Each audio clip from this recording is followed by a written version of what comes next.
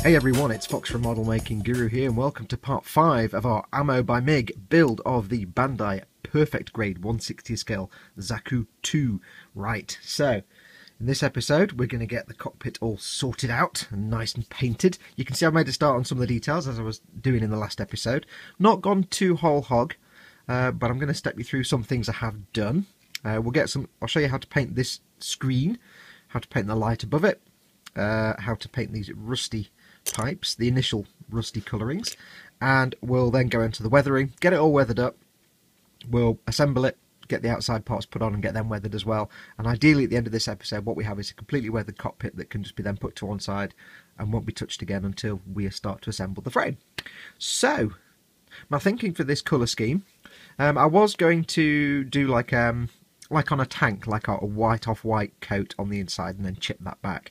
However, when this model's being displayed, it's basically going to be a dark little cavern in the cockpit and you won't really see much.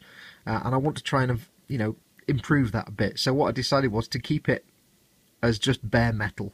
Again, going along with it's a grunt suit, it's mass-produced, it's cheap and cheerful. They're not going to bother painting the inside too much. So I'm going to keep it this bare metal, which is the gunmetal, then dry brush with the steel, and just paint little detail. So in the cockpit, really, I'm just doing the screen and the light, and the chair. Now I did the chair, you saw me do the chair in the last episode, that just looks like ass. I kind of started painting the cushioning and it was like, nah, it's not going to work. So I'm going to repaint that grey, do the leather for the seat black, and then we'll do some weathering on it. So that's going off to one side because that's just rubbish. So what I'll show you first of all is how to paint this little light on top. Then I'll show you how to do the screen. Then I'll take you through the tubes on these parts. Everything else was just carefully painted with the brush. The engines, I've done all the brushwork now with a mixture of, there's the silver, there's the dunkelgelb, there's the shadow rust, and then there's a mixture of the bronze colours and the gold colours. This was kind of a custom mix of gold and bronze and all kinds of different shades mixed in, just to give it some variation, just to make it interesting, and not just a flat colour. There's lots of weathering to do on these yet, so we don't get too carried away. This isn't the final thing. Right, so let me go and get ready and I'll show you how to do this light. That one. Well, not that one actually. Yeah, I'm not prepared, you know that. Right, okay, so we're going to start with this little strip light. Now you can see on this one, and it might not come out on camera, it's kind of off-white with a hint of yellow around the edges.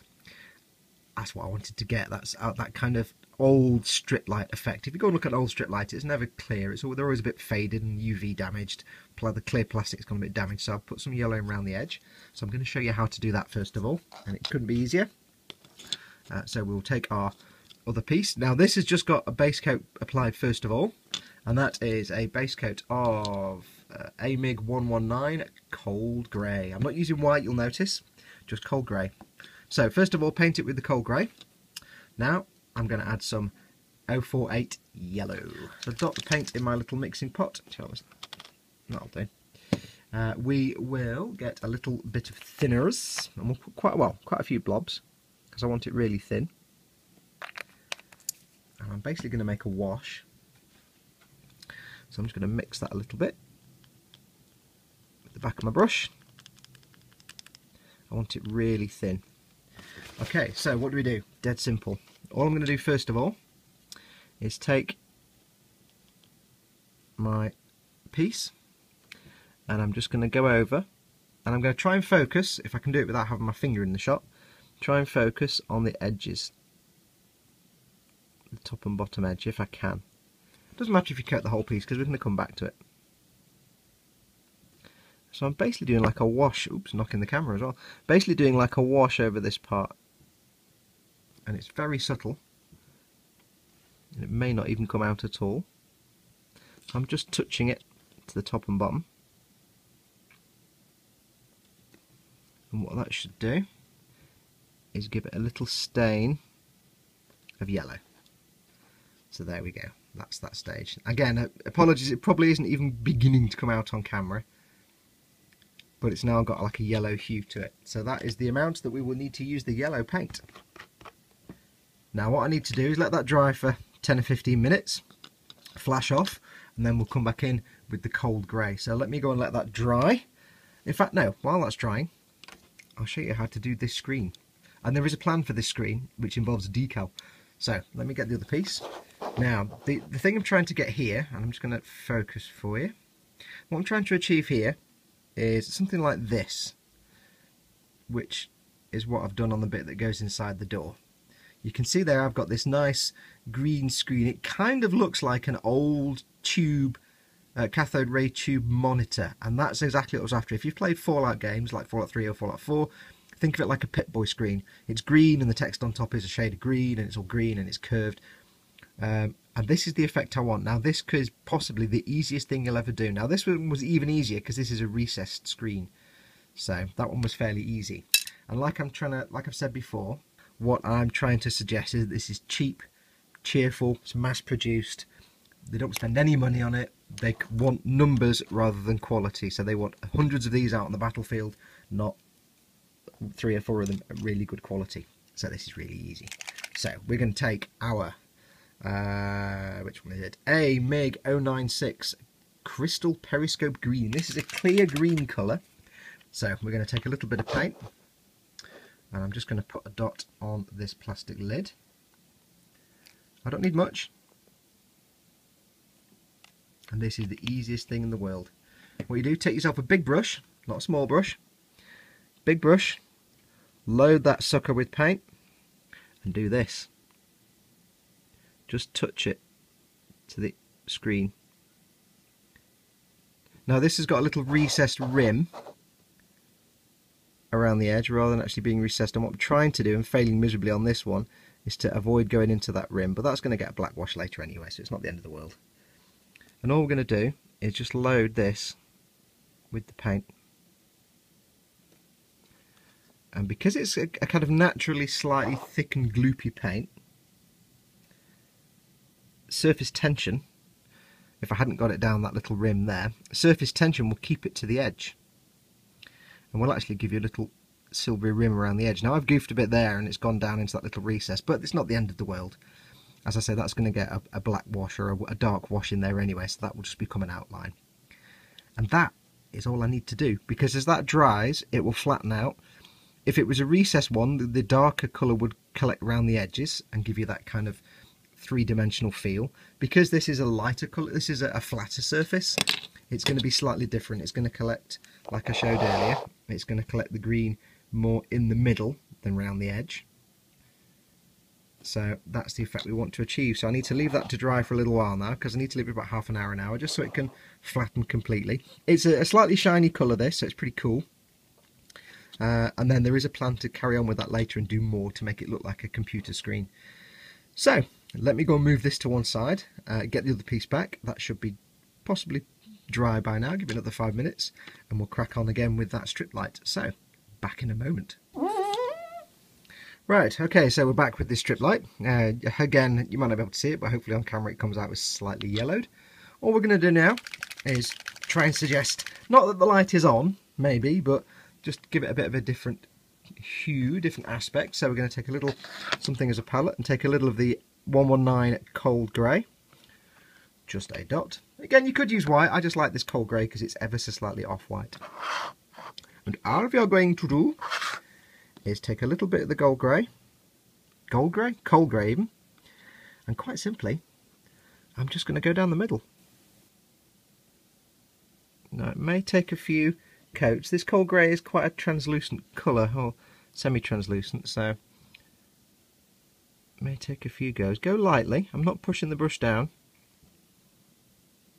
I'm just touching it to the plastic. And what I'm hoping to achieve, without getting a brush mark in it,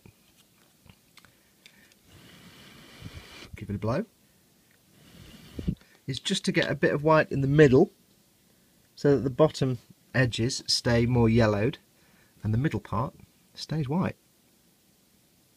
Shaky hands today as well. Now in reality, of course, and that's the kind of it, now it's done. Now in reality, of course, nobody's ever going to see this, because even if it's displayed with the cockpit open, and even though I've kept it kind of bright with the metallic colours, it's kind of hidden away and it's on the side wall. So never mind, but I know it's there, and that's the important thing. With model making, it's as much as you want to do. So that's that strip light done. Put that to one side. Now what's next? Next is the tubes. Now you can see on here, on this one, I've got a slight rusty mottling. Now this isn't by any means the be all and end all of the rust colour. This is just the base colours for rust. But what I will show you is how I've achieved that. So what we did was, we took our original piece and that was painted with the Shadow Rust, which is Mig 043. But I mixed in a little bit of white just to give it a paler colour, so it's more of a mushroom, more of a taupe. Now what I'm going to do now is take some more Shadow Rust, and I want 2 blobs, one there, one there.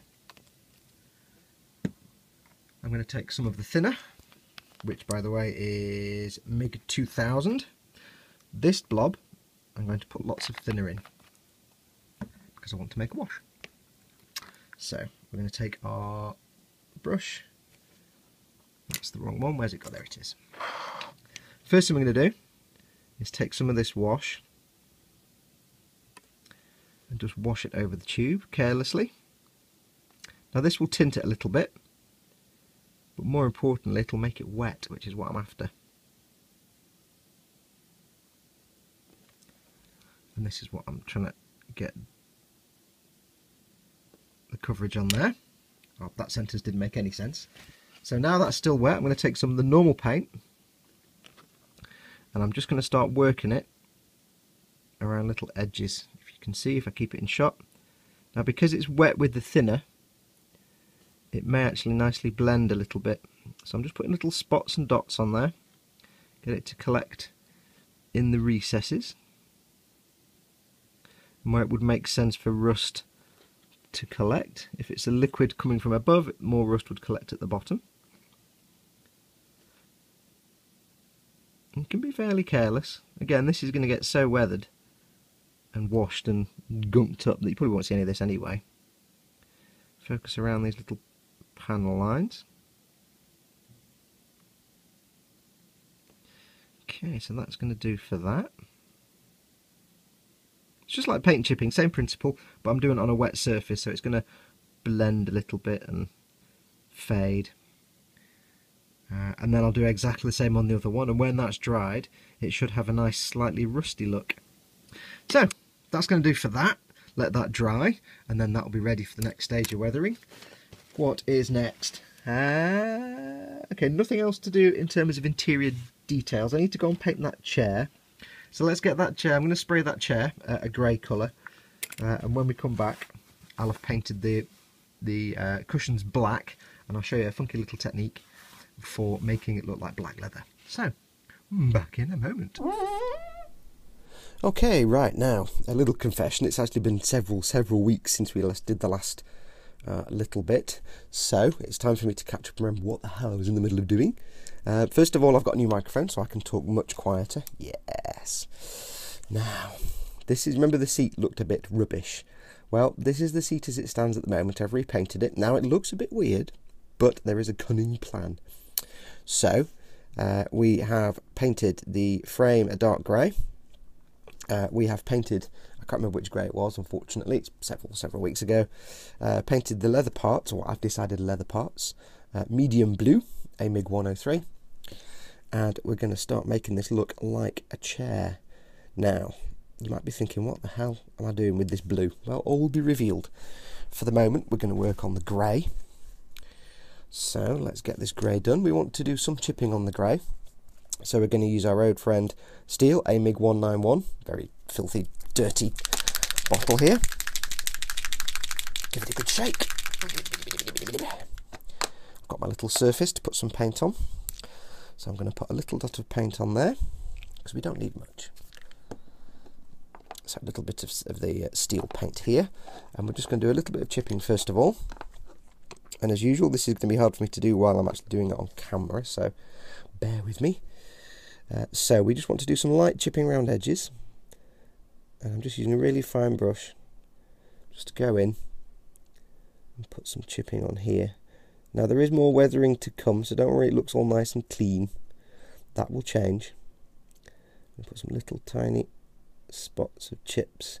Now, if you've seen me do paint chipping before, you know exactly how I'm doing this. This is just little bits of chips and things just to suggest rough edges, worn paint. So we'll just get this done. You can do as much or as little as you want. I'm trying to do this with a shaky hand whilst holding this in a shaky hand. Deep joy. And the weathering that is to come will hide a lot of this anyway, so don't worry if it stands out a bit too much. Hopefully this is all in focus for you. So I'll do a bit more around here where the hand would be. Just little chips and bits, just to give it some character.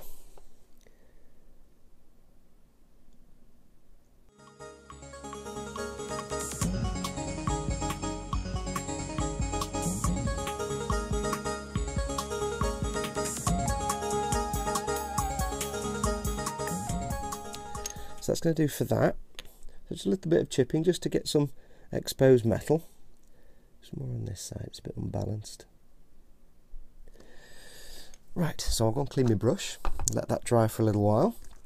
I'm doing the grey parts first because of what I've got planned with the blue parts. So don't worry, it'll all make sense very shortly. So let me leave that to dry for a little while. And when we come back, we'll do a little bit of dry brushing. So, back in a moment. Okay, so this had a little while to dry. We're now going to do some dry brushing. So I've got my traditional flat dry brushing brush, which is just a soft chisel edge brush. I always use this for metallic dry brushing. So, that's very loud, sorry. We're going to take some more steel. I know I'm doing this off camera. We don't need a lot, just a few drops. And you've seen me do dry brushing before. We need a bit of tissue and the flat brush. So we're going to get the paint on the brush and really get it in there. Oh yes, ooh, oh yes, get it in there. Now we're going to take most of that paint off on the tissue, because of where the camera is, I'm using my left hand and it's really weird because I'm right-handed. So we're going to get most of that off. Oops, and knock the camera as always. Okay, that's most of it, I think. Now all we're going to do is just take this chair and dry brush it. Now I'm going to make it come from the bottom up because I've decided that's where it will be cool. We'll get some edges as well. So just literally very lightly, hardly touching it. Just going to, I said from the bottom up and now I'm doing it from the top down. I meant top down. Just going to very lightly, just do a little bit, just to pick up the edges and give it some worn looking variation. You could use a smaller brush if you want to get even finer, but this brush is fine for me. So it's just blending that original dry brush steel in a little bit, and you'll see on here I'm just going to go a little bit round. I'll go from the bottom up on this one because I'll imagine that's where his feet are going to be and more likely to bang against the thing. And we'll just do a little bit of blending on either side. On camera as well be good, where his feet, his legs might go. And that is all I need to do. Maybe just a little bit more here. Same way we did with the inner frame. I'm just going to go around this back bit here. Now I'm not bothered if I'm getting it on the blue at this point. So we'll just pick out these edges. You can get quite far with the brush, with the paint on the brush. You don't have to reload it very often. Okay, so that's going to do for now. I'll just try and catch this edge here. Again, I'm not fussed if it's going on the blue, and you'll see why. And bearing in mind again, as always, this is going to be inside. You probably won't ever even see this. So that's some dry brushing done. So I'm going to leave this just to dry for 5 or 10 minutes. And then we're going to move on to the blue part. And it's how we're going to make this look like a leather seat. Well, I have a cunning plan that may or may not work. So let me leave this to dry for a little while. Okay, right, I have to apologise quite sincerely. I did film this bit, but it didn't come out. Joys of live production. So, you can see now the cushion's all done. It's got black and blue on it. How did I do that? And don't worry about the fact it looks terrible. I know it looks terrible. It will do at this stage, like all good comic book art. Quite simply, I reproduced an old comic book or manga tradition, which is when you're doing anything that's black leather. When you're drawing comic book art, what you traditionally do is you ink the outline of the thing, then you colour it with blue watercolour, and then you go back over the blue watercolour with black or a dark colour where the creases would be, so that ideally what you have is everything's black apart from where there's a highlight, and that's where the blue is. So that's what I've tried to reproduce here. To do it, I just used a Gundam marker, black Gundam marker. You can use a Sharpie, any kind of fine pen like that, which will just put the black on. You can do it with a brush as well if you want. Sometimes what I tend to do, even with the skill level 5 build, there'll still be some things I keep simple. A lot of model making is knowing when to cut your losses now, because this is going to be inside and it's going to have more weathering on it as well, so don't worry, it looks terrible now. A lot of this is knowing when to cut your losses. When people look at this finished model, they're not going to be really seeing inside the cockpit that much. So we will make an effort with the cockpit, obviously, but we're not going to go too panicky about it, because the majority of our work is going to be spent on the frame and the exterior armour. So the interior, we want it to look nice, we want it to look good, but I'm not going to spend days and days painting this chair just for it to be not really that visible. I need it to be good enough that when your eye catches it, you see the detail, but we don't need to get, you know, super detailed here, because you're not going to see it that much. And that's part of model making, is learning when to cut your losses and know that you don't need to spend months and months working on something. You can do, I mean, there are people that make, say, World War II planes, and they make and paint the engine beautifully to look like a real engine, and then it gets covered up with the cowling around it and the exterior framework, and then you never see it. Now they know it's there, and that is a valid thing to do, because they know it's there and they've put all the effort and they can take photographs. But for me, for the sake of this build, unless I want this video build to take years, I'm just doing what I need to do on the interior for now. So don't panic, doesn't make it less than a skill level 5 build, because all our attention is going to be on the outside. So yeah, gone over with the pen. So we've got the blue and black. As I say, it looks terrible. Don't worry, I know it looks terrible. When you do it, it'll look terrible. It's a middle step. We've still got washes and other weathering to do on this chair when we do the cockpit. So any bits where the pen's gone over around the edge here, don't worry, that will get hidden in the washes. You've got to think ahead and think about what you've yet to do and how that will blend away the colours. Once this has been gloss varnished and weathered and matte varnished, and then a gloss put back on the leather, the black and the blue will kind of blend together a bit as well. And we'll do some powder shading on here as well, just to sort of fade it all. So don't worry, it looks terrible. Pretty much, it does.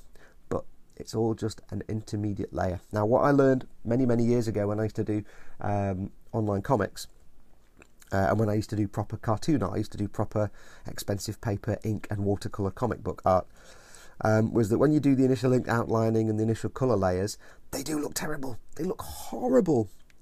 I used to get a whole page of a comic done and I'd be like, oh, this looks like complete nonsense. But it's when you do the last few steps that it all comes together. And you'll find this throughout this build and throughout any of your builds.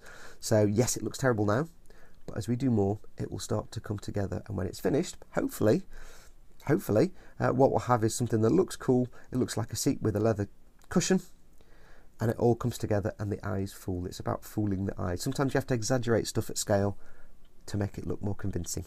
So enough waffle. Let me go and let this dry, and then we'll move on to the next step. Back in a moment. Right, okay, so next step. Everything has now been gloss varnished. You can see here on the floor, nice and shiny. I use the Pledge Floor Care finish, 2 times more shine on this. That's had a chance to dry. I've done all the main parts for the cockpits, the walls, the floor. While I was there, I took advantage of the fact I had the gloss varnish out and did these little, I forgot what they're called. Somebody told me as well, the bit the piston goes in. Actuators, maybe that's the word, I don't know. I also gloss varnish engines as well, the big rocket motors. They've got a nice coat of gloss on them. So that's had that little while to dry. So the next step now, we're going to start doing a little bit of weathering before we start putting all this together. And the first step we're going to do is, well, a lot of times what I would do is a wash. Now, normally like a thin paint wash. Now, as you know, because this is a Gunpla, you can't trust that the plastic won't explode and fall apart and die. So, can't really do a thinned wash. It's a bit of a pain. So instead what I'm going to do is I'm going to use a panel line wash. I'm using the deep grey, a Mig, and it's faded away. 1602, sorry for the focus. And we're going to just do this in a kind of roundabout sort of gunk wash kind of way. I'm not using oil paints on this build, so I can't do a gunk wash. So we're going to get the deep grey. I'm going to give it a good old stirry first. I'm going to give it a darn good stir just off camera. I'm just using my metal stirry stick, making sure I get all the goodness from the bottom of the jar. Now, how are we going to do this? We want to put some shading, really, like when you do a black wash. Now, I did try taking some standard Mig black acrylic paint and thinning it, because I can't use thinners, thinning it water instead of, or even thinning it with water instead of thinners, but it didn't really work. So what we're going to try and do, it just didn't leave any real wash behind at all. So I'm going to do something else. We're going to take some of this. Now, this is enamel based. It's a panel line wash, but we're going to use it in a slightly different way. What we're going to do is this. We are going to do a sort of panel line wash and get hair on it. Brilliant, thank you very much. But I'm not being too careful. I'm not doing it like I would normally do a panel line wash. I'm just going around the edges. Now, I'm not being too careful at all, because there's a second stage to this. So it's sort of a gunk wash, and I'm going off the fact that enamel paints have a reasonably long drying time. Nowhere near as long as oil paints, but still not long nonetheless. So you can see this is a very quick and simple process. Now, I could just brush the whole piece, but I don't want to waste my panel line wash. It's a really nice colour, and I don't want to waste it, because we're going to use it a lot on the outside as well. And the last thing I want to do is run out of something halfway through this build. So we're just going to go in, and we're going to go around the edges. Let's get that in there.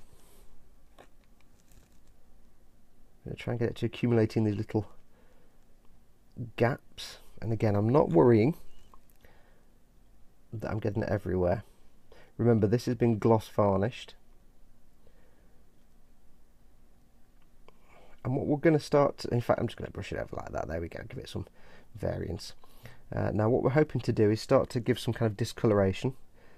But the trick is, I want to be able to remove this where I need to reveal, and get it everywhere, by the way, it's on my thumb, to reveal the metallic paint underneath. So that's as much as I need to do there. I just need to clean my brush. To clean your brush using these enamel products, just use either the Ammo enamel thinners or any standard oil paint thinners will do. I would recommend odorless odorless terpenoid or odorless oil paint thinners, purely because they're odorless. That's the important word. Okay, right, this is at about 10 or 15 minutes now. So what we're going to do is the next step, which is to take the cotton bud, which isn't actually glowing, it's just my white balance. It's not a beam cotton bud. Dead simple, totally dry. All we're going to do is, first of all, run over the surface of everything, just to get it off the raised edges. And we're going to go across them and over them, but we're going to try and avoid going into the recesses if we can, just to rub it off. And this is where it's a bit like a gunk wash. We're just taking the excess off the raised areas. It can either come off really easily or be a bit hard work. It depends, it can vary. And what we'll probably do, you have to watch for little bits of filaments coming off. What we'll probably do as well is go over with one last dry brush right at the very end. So what we need to do now is go in and clean up some of these a little bit. Now you see how it's kind of blended a lot of it into the background, so it's kind of smoothed itself out. You've not got any obvious brush marks. So not a lot of this will come off, but just enough so at this stage you're either blending it or working it in. Now you may get some little scribbly bits where it comes off, but don't worry too much.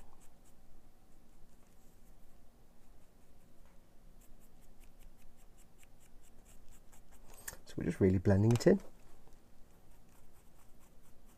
Blending it in where we can. If you get any bits of fibres and stuff coming off the cotton bud, don't panic. Once it's all fully dried out, you can just brush those off. But you can see how there is stuff coming off. Oops.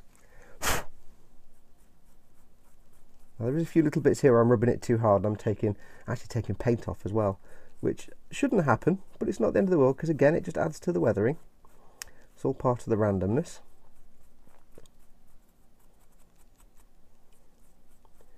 And all we're doing is really blending all this in together to make a smooth finish. So you're not really going to remove it too much. You're not going to go straight back to the original chrome colour, but you are going to remove a lot of it,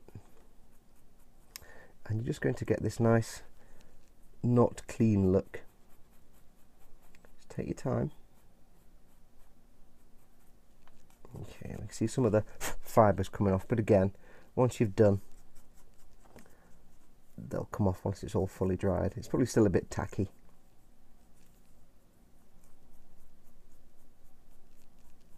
And that's that. That's what we're really looking for, just to give it a slightly dirty, worn look. And so what we'll do, a couple of bits where I have actually gone back through to the plastic, but I'm not bothered because it's just part of the wear and tear, and it looks cool. We've got other weathering to do on here, but that's what I'm really aiming for. And what I can do is bring some of the edges back with a bit more dry brushing right at the end.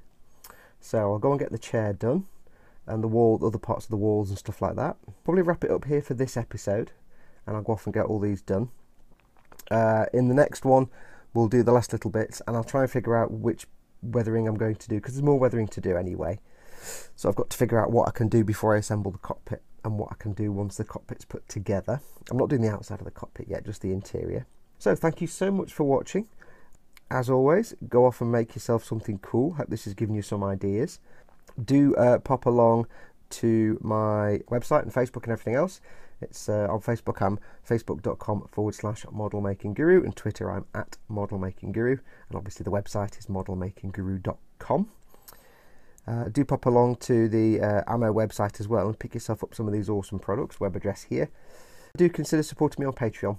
You'll see at the end of this, there in the description for the video, there is a link to Patreon where I'm asking people to see if they can help support me. Give me the option of making more of these videos, spending more time making these, and less time having to have a day job. There's exclusive content on Patreon. There's a bit exclusive build videos. There's a Kshatriya build video going on. Exclusive live streams and things like that. So consider popping along and offering your support. Thank you for watching, and as always, adios amoebas.